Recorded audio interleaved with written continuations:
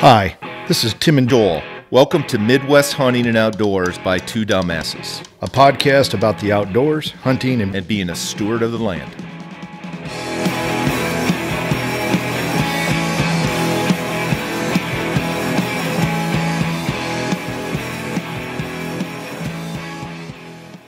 Tim, Happy New Year, Merry Christmas, and welcome to Midwest Hunting and Outdoors by Two Dumbasses. Yeah, Merry Christmas, Happy New Year. It's been a great year, really it has. We got a stacked agenda today, don't we? We do. Today's episode is all about putting some closure to 2021 and all the good things and all the challenges that we had. We've had some challenges and a lot of successes from a podcast standpoint, but it's always exciting at the end of the year looking back what happened, and that's what this episode's all about. Yeah, and you carried us. I mean, let's just jump into that. I mean, you carried us as people that have been subscribing to our channel. They know that this year I've been on assignment. And it turned into a little longer assignment than what I had planned on. The special temporary assignment turned into more of a permanent. Sure feels that way. Job. Yeah. It's all good, man. It's all good. It was a lot of fun. For those of you guys, I just my wife Ruth, I had retired, semi-retired right before COVID, and anyway. It came down to COVID really dried up all this business that I had all set up. So it started looking like I was going to move more into retirement than semi-retirement. And actually, as COVID started to abate to some degree, there was tons of opportunities that popped back up. And actually, I've been deflecting some of these opportunities to other people because there's not enough of me to go around. And but when this first opportunity popped up, my wife Ruth, I was trying to find out more information about the situation, and my wife had yes. She was counting the money, wasn't she? Did that or get me out of the house? I don't know which it was. Just leave the dog. Leave the dog, Tim. But no, it was all good. And you know what? You never know. Life changes. That's right. I thought, we both did a good job of adapting last year with the special assignment, and I'm sure it's not going to be the last from there on. But hey, let's talk about. We kind of talked about those as being some challenges, but what were some of the other challenges that you would highlight for 2021? Well, I think the YouTube algorithm is kind of a mystery out there. So for our viewers, it's trying to unlock the people that want to see our content. And how does YouTube promote our shows and so that people get a chance to see those? And so without us spending a ton of money to try to get it out in front of people, we're trying to unlock that algorithm so that we can get that done. So that's a challenge. I think we're learning some things.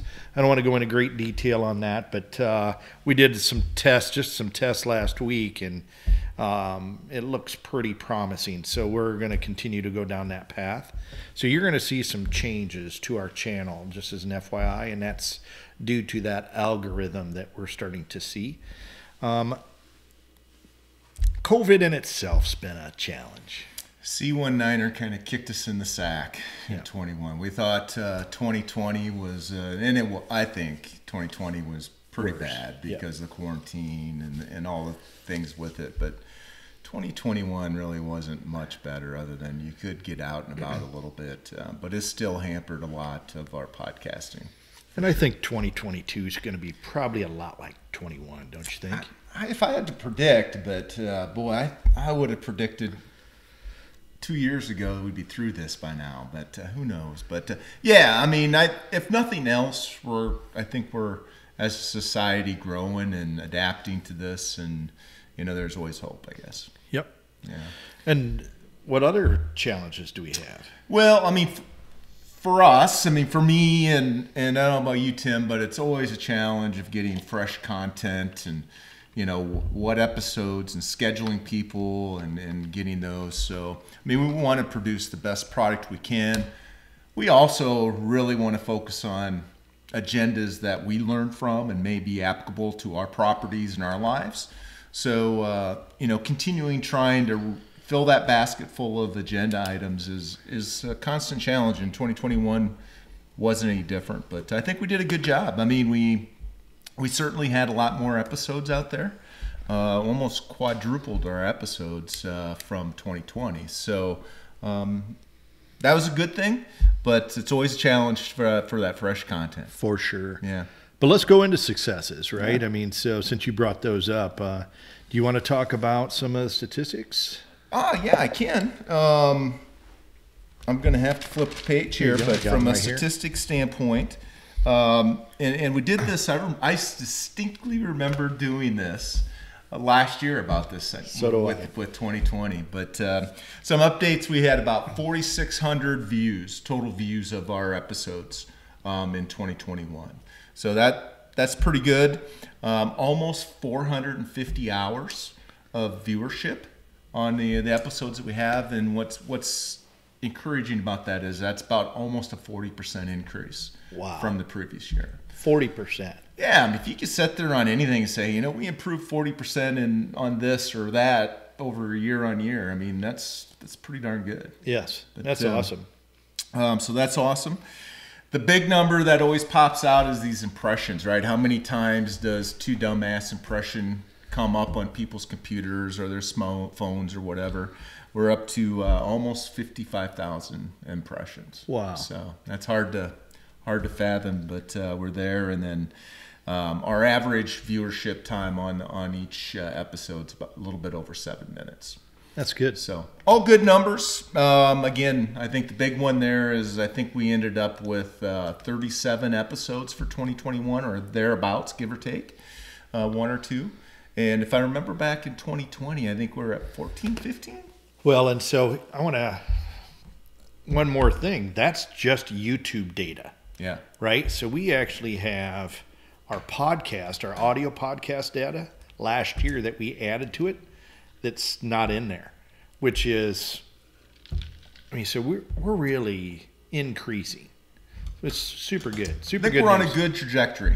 Yeah. Despite some of our challenges. Yeah, exactly. Kind of, to me anyway, we during our strategic meeting after this episode, we'll talk about 2022, what we want to do. But I think there's a lot of things that we can build some leverage off of. Absolutely. Yeah. And so, I don't know if people realize the average podcast only lasts about 7 episodes and it kind of peters out. And we're at, I think 60? Mid 60s. So that's pretty good. Yeah. How about our wives? Let's talk about some of the highlights, right? We talked about some of the challenges, and we threw some numbers out there. But what were some of the successes of this year? Well, we had our dumbass wives who are starting to move from skeptical to supportive. We mean that in the nicest manner. When we say literally dumbass wives. Not figuratively, for sure. Yeah. So, our wives are becoming more supportive. We've integrated them into our show to some degree, and they do a great job. And the episodes they did are some big hitters for us. Some of our bigger viewership came off canned venison and homemade candles and fire starters, I think. So, interesting. The other thing I'm excited about from 2021 is the first time that we used someone else's podcast incorporated into ours, and calling it a partnership, and it was with Project Farm on rechargeable batteries.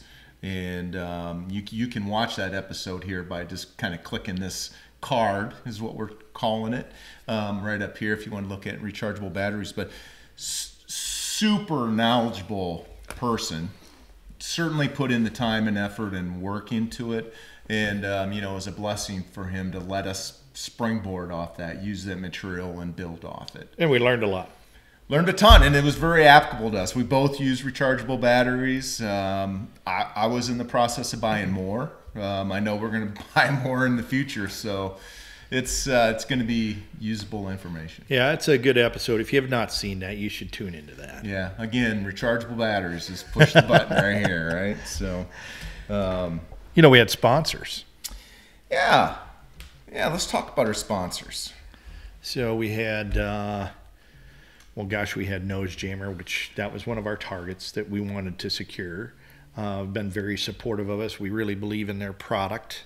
I think we believed in their product way before they became a sponsor.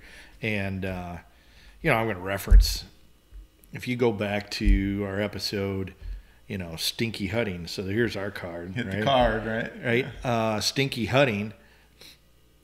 We were featuring Nose Jammer pretty prominently in that episode. So again, I'd encourage you to look at that. So Nose Jammer, who else? We have IMH, Iowa Missouri Hybrids, with Aaron. And again, that was a great 3-part. It was a 2-part for sure, maybe 3-part on food plotting, but he became a sponsor of us, so make sure you give Aaron a shout out. And then there's Downtown Main Street, Clarksville, Iowa, with Pete and Shorties. Mike and Amy Kramer. So give them a shout out on Facebook or any other multimedia. But for sure, the coldest beer in town. For sure, it really is a good. I like Pete and Shorties, but I'm a little biased. But anyway, we're blessed to have those sponsorship. Again, if we reflect back a year ago, we said we wanted to get into sponsorship, and here we sit with 3, and who knows what 2022 will provide. But it's been a blessing. Sure, been a blessing. Awesome. So Tim, if I had to put you on a spot for, you had to pick three videos or 3 episodes, what would be your number one, or which would be one of your 3? Well, going back to that 2020, that Stinky Honey was a great show. But going into 2021, I would have to probably pick CWD. We've spent so much time on CWD this year in our episodes, and we even did it in 20. I think it's just very important for us all to be aware of. So I'd pick CWD. Yeah, great topic, great sources, and again, very applicable to our properties, right? We're right on the edge. I think everybody's right on the edge, but we're more on the publicized edge. But how about yourself? Yeah, for me, I kind of mentioned it already, but certainly one of the top 3 would be with Aaron Palm with IMH, who's also one of our sponsors. But man, that guy can talk about food plots and plants and this, that, and the other, and he just never loses my attention. He's so knowledgeable, and certainly one of my top 3. Okay. Yeah. It was super interesting. Like I said, we could talk with Aaron practically all day, right? I mean, you got to keep him really scripted. Otherwise, it'll be an all-day thing. Yeah, and again, click the card here because those are a great couple episodes of Aaron on food plots, because I think we were able to keep him fairly focused on a topic or 2 there, and man, there was just a breath of knowledge. Yeah. What else for you? Prairie dogs. So Joel and I went out prairie dog hunting. We did an episode on prairie dogs, and probably besides it was a lot of fun. My wife's cousin, one of his friends, and us 2 went up there, middle of North Dakota, Bismarck area. Yeah. And I think the biggest thing, the challenge of hunting and then trying to film that and make it so that the viewer can appreciate everything that you're going through, that was very challenging, but I learned a lot. So, yeah, we took a swing at it, and it turned out better than I thought it was. Honestly, but it's just, there's a lot of challenges, right? Little things like it was so bright that you couldn't even see in the viewfinder of the camera. You didn't know what you're filming, right? And the distances we're shooting, and I would like to take another swing at that again. I think we'll get that opportunity. I hope so. What's your next one? And again, I think we kind of touched on this one, but again, card right here, rechargeable batteries with Project Farm. Again, I was in the market for buying batteries. I had spent a lot of money on rechargeable batteries. I learned a ton going through that with him. And, I think I made a good purchase. But more than that, I really appreciated the way he approached the testing. Very and analytical. made it so easy to understand and not overwhelming for me. Yeah. So rechargeable batteries is in my top 3. My probably my third one, Jake, was the Kubota. So part of my assignment, I needed to upgrade my tractor. I had an old 1970-ish International Harvester, and it was dangerous. So we did a product review. I ended up getting a Kubota 6000 MX, or an MX 6000, I think is what it is. And super happy with it. So you talked me into doing a product review on it, or an unboxing. And I think it turned out great. It's a nice tractor. It's a nice tractor. I suspect that our audience will be seeing more video containing the tractor in use this year. I've got a name for it, but I'm not ready to divulge that at this juncture. I'll explain that later.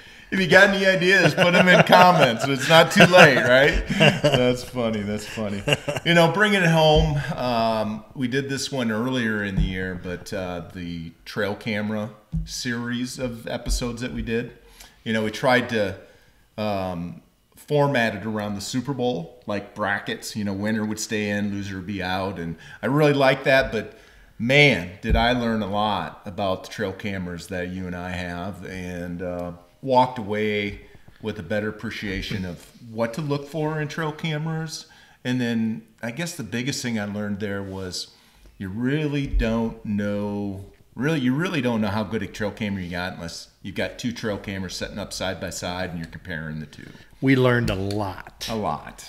So again, there's an episode out there on that, but we learned a lot about battery usage. We learned about proximity. There's so many features that they sell us to on these cameras. I'm not trying to summarize that, but we learned which ones really matter.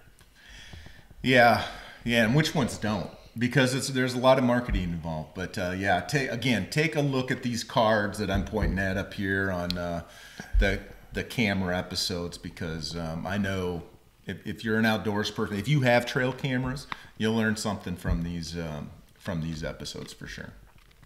Yeah. And so that moves us to 2022. Yeah. Any predictions for the upcoming year? Gosh, I think we're going to do more series, more like trying to bundle a series of episodes together.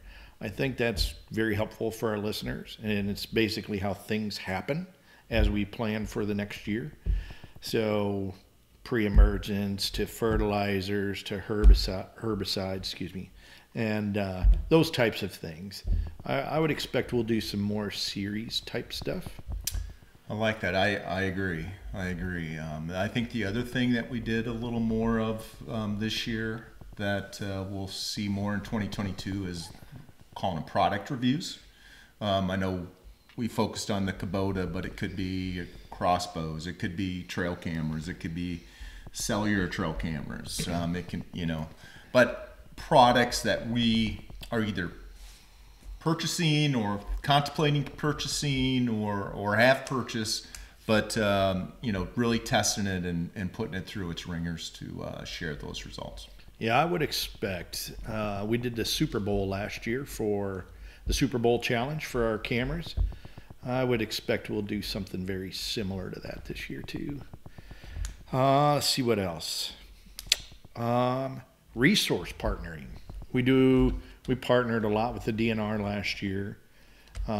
Project Farm, like you just mentioned. Yeah. I would expect us to continue to do more partnering. I think that's of interest to our viewers, as well as these guys. These folks are really subject matter experts, and it's to your benefit to bring them on.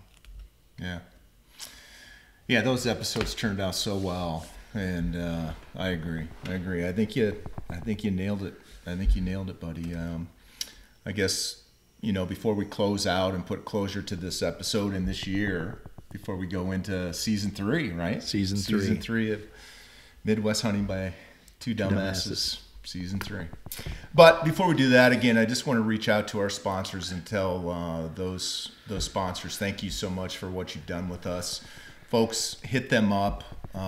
You know, hit them up. Tell them the Two Dumbasses sent you. And that means a lot to us from them to be able to sponsor us. But they need to hear back from our audience that, you know, that you guys appreciate them also. Then the last thing is, you know, hit the subscribe button. The subscribe button really helps. Anytime we get new episodes pushed out to you, you automatically get a highlight on it, and really provides us with good analytics and a little more leverage to get more and better sponsorship moving forward. Yeah, it's a little mouse over button on this side, on the right hand side of your screen, so it'll be right over here. You mouse over that, click subscribe, costs you nothing, and really helps us to upgrade our technology and keep bringing these shows to you. But and then last thank you I've got is just for our audience and our watchers out there. Again, this wouldn't be, you know, it wouldn't be anything without you watching and your feedback and your comments. And we have fun doing it, Tim. But you know, the feedback and the comments that we get from our viewership is certainly appreciated. Absolutely. Yeah. So until then. But until then, you know, be safe, have fun, and get outdoors.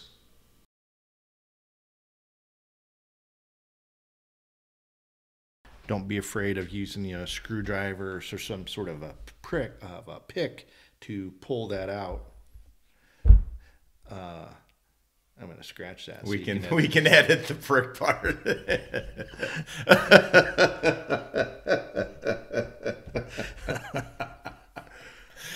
Lay down. Come here. Come on, treat. Sit, stay. Yeah, all kinds of treats. Oh, come over here. Quick. Not treat. Well, come here. Come on. Come on. Get out of here. Stay. Come on. Lay down. There you go. All right, you ready? What? No, we don't need you to do that, do we? No. Stay. Okay. Stay. Well, hi, Joel. Here we are in dog days of July. And going red. Okay, you're recording. That look good there, Blue. Okay. All right. Stay. Blue, Stay. focus.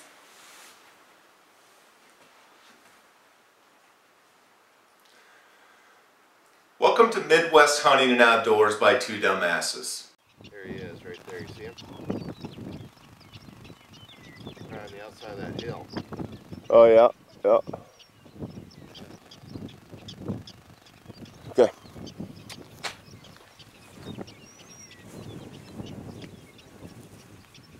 Well, morning, Joel. Morning. Gosh, we're out here in beautiful North Dakota, and we're gonna go prairie dog hunting today, aren't we? We are. It's first day after a 10 or 12 hour drive yesterday out here. So yeah. Hopefully you can hear those prairie dogs in the background here. So the weather's going to be good, and hopefully the wind's light and the shooting straight. Yeah, well, you know, that craft beer we had last night sure doesn't help us shooting straight, does it? It does not. It's kind of a rough morning. Kind of a rough morning. How you want to start this? I don't know. Tim, how are you? Where are we at? Kind of deal. All right. Tim, here we are. It's not Iowa.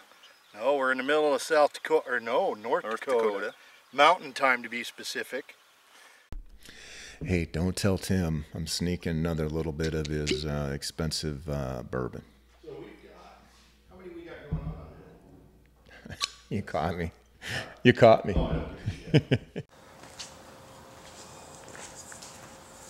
Well, this concludes the base assembly that we've done here for the Mac Daddy. I'll do another video on install, putting it up into the tree. It's getting a little dark for tonight, so I think it's a good time to quit and scratch all of that, Joel. Ready? Action.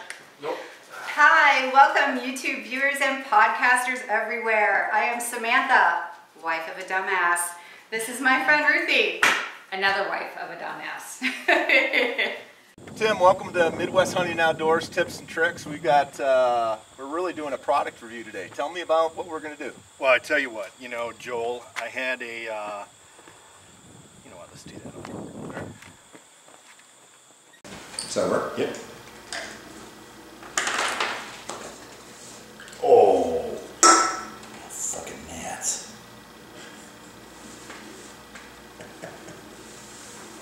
Welcome guys to Midwest Outdoor.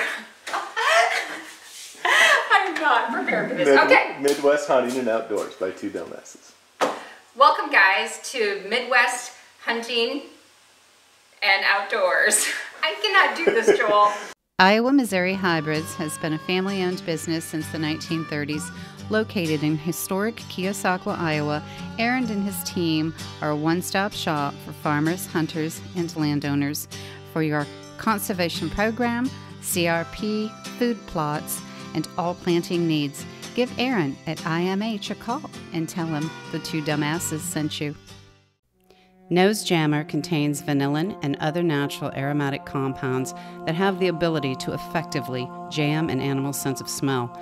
Just like an overly bright light can wash out a photographic image, Nose Jammer overwhelms the olfactory system and overpowers an animal's ability to detect and track human scent. Hunting in the wrong wind? Jam 'em with Nose Jammer. Established in 1934, Pete and Shorty's is located on Main Street, Clarksville, Iowa. Pete and Shorty's is famous for their half-pound burgers, hand-breaded tenderloins, and homemade pizza. The beer is always cold, and the Bloody Marys are the best in town. Stop in and tell Mike and Amy that the two dumbasses sent you.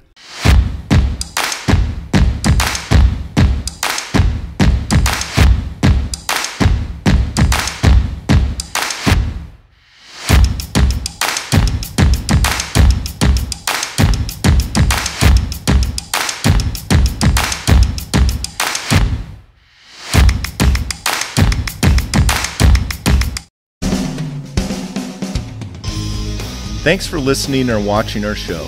We have some exciting topics and guests coming up. We ask that you subscribe to our channel on YouTube and follow us on Twitter, Instagram, and Facebook. We look forward to hearing your suggestions for topics, Questions and comments. This is Two Dumbasses signing off. Until next time, be safe, have fun, and get outdoors.